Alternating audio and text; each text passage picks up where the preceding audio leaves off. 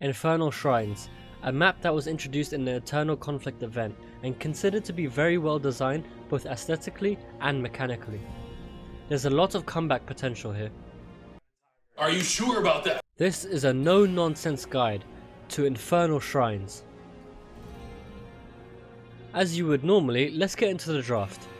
You should be thinking about a couple of things that are almost essential in Infernal Shrines, which is shrine control and shrine clear. To elaborate, you'll want to take heroes that exploit the shrine minions or simply have strong AoE abilities to clear the minions faster. For example, this is why generally speaking, Gul'dan and Kael'thas are preferred here over Li Ming, because her abilities can be blocked by the shrine minions themselves. In terms of shrine control, double tank can be an effective way to zone enemies out of the shrines too. This map forces a lot of teamfights, and so the draft should reflect this as well. Heroes more suited for split pushing can be used as well, but I'll talk about that later. Decent wave clear is essential here, as there will also be 4-man rotations. The solo laner on this map does not have to be exceptional. This is a dangerous map to push the solo lane, as you can be easily punished for it.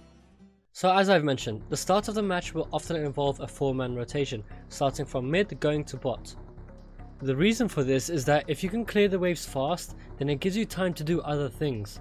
Merc camps, ganking solo lanes, interrupting rotations, watching no nonsense guides. These are just a number of things that wave clear allows you to do.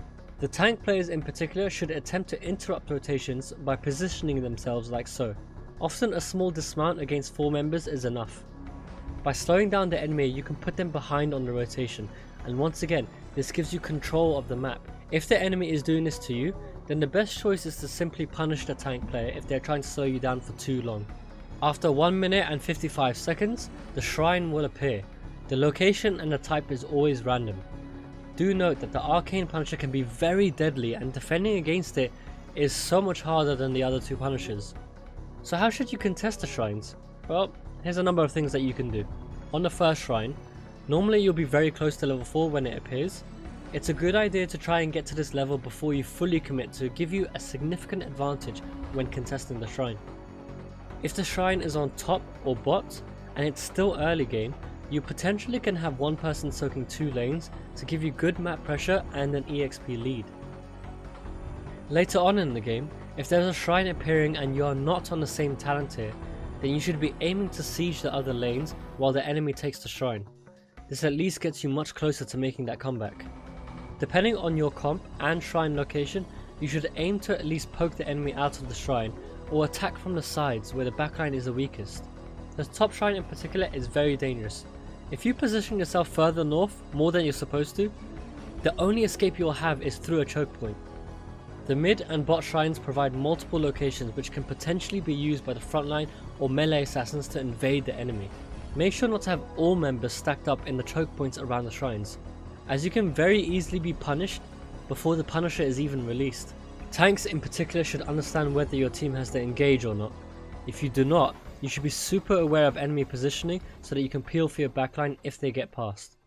Okay, so the shrine has been captured. Let's take it from both sides. If the shrine you have won is an early game shrine, so mostly any time before level 10, you should ideally send at least one person, sometimes 2, to soak the lanes while the punisher pushes and harasses the enemy team. The first punisher in particular should realistically only get the front wall for your team. You could get more than that with heroes such as Sylvanas, or simply getting a couple of kills. After level 10, assuming the enemy is defending a full As5, you should push As5 with the punisher. If a punisher is threatening a keep in the late game, you should absolutely have 5 members there. Not only do you potentially take down a keep, but it could be the point where you just flat out win the game. Depending on your comp, you have the option to dive in with the punisher to potentially grab a quick kill, or just completely zone out the enemy from defending effectively. If you don't have the abilities that can jump over, then make sure to break down the side walls quickly so you can invade into the fort when the punisher jumps. Now let's turn the tables. Unfortunately, you lost the shrine, because you suck. But don't worry, there are methods into taking the punisher down without too much risk. The first rule, which I will be raising my voice for, so that it reaches all the players in the world: if a punisher hasn't jumped yet and you have your front wall, stand behind the gate so that the tank or the mobile hero can bait the jump over the wall. Now, I wanted to make a compilation of other people failing this, but I think it speaks for itself. Ideally, the person who baits the jump should have some way of either preventing the stun or some kind of mobility to dodge it. The Punisher should be pulled back so that it is in range of the fort and the cannon tower next to it. This way, the enemy team cannot reach your team as easily and your damage dealers can safely and quickly bring it down. If the Punisher is low, dead, or has just jumped, then be quick to punish overextending enemies who want to take down your forts and keeps. Sometimes you may not be in a position to counter engage or even defend effectively against the Punisher. It's absolutely okay to let the enemy have the keep, as long as your team does not die. Deaths around your keeps will most of the time just lose you the game. Now the key word here is most of the time, not always.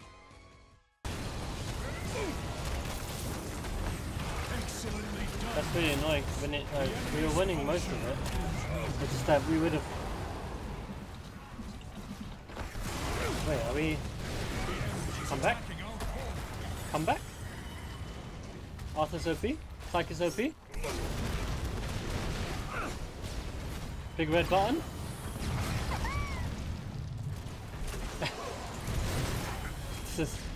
We got this, boys. The pursuit of justice is Let's quickly talk about mercenary camps, specifically the shamans on the top lane.